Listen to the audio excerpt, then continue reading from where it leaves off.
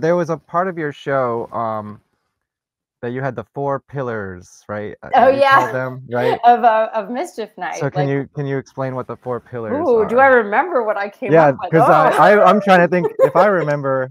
All right, so the idea was you're allowed to leave the underworld. Like this is like a deal you can make with the devil on Mischief Night if you are able to achieve the 4 pillars of like how that night goes, I guess. So I know that it was drinking, Check. dancing, Check.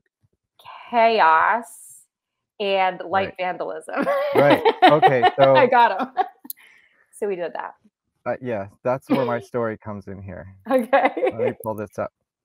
And I didn't post this because it was a little embarrassing, but you know what? I'll embarrass myself here. Oh, for yourself? Yeah, I for was myself.